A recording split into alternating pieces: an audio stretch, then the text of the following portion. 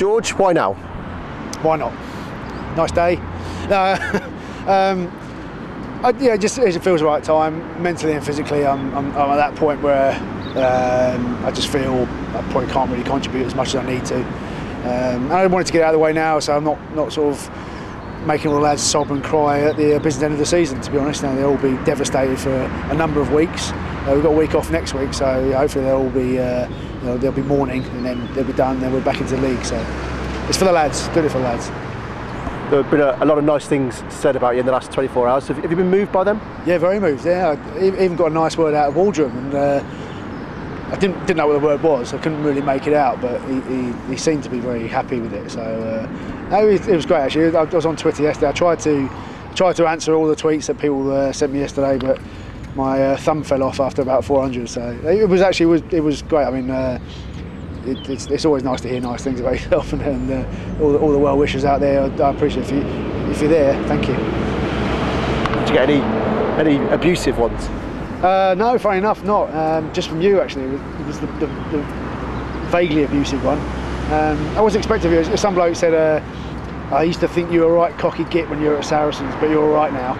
That was about as vicious as it got. Clearly, I've managed to appeal to the cyber bullies out there to leave me alone. There you go. Will you miss it? Twitter? No, I'll be on it all the time. I'm on it loads.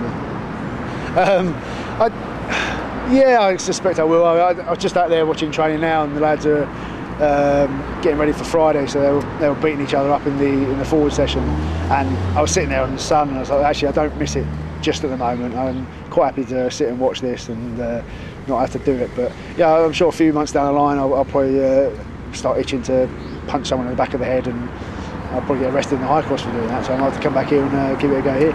Those Tuesday afternoons though, in the middle of winter when it's snowing, the wind's howling across Over Park.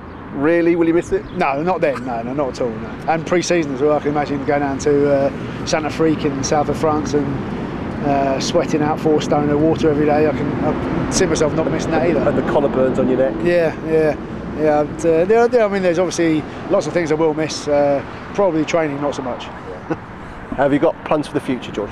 No, not just yet. I'm sort of waiting for someone to come and offer me that international Playboy job that I've been after for years. I've got the suit and I've got the wicker shoes, but at the moment I'm looking for a position. I'm sort of weighing up a few options here and there. I'm sort of open to a bit of suggestions as well. I don't really know what I want to do really, and I don't really know if there's anything I can do primarily. So I'm just going to try and talk to as many people as I can over the next few weeks, months, and try and work out something. I'm doing some coaching qualifications and all that, so I think I'd like to stay in the game in some way, but whether it's coaching in schools or academies or whether it's in media, I don't know. I mean, it's just a few of the things I want to think about over the next few weeks, months.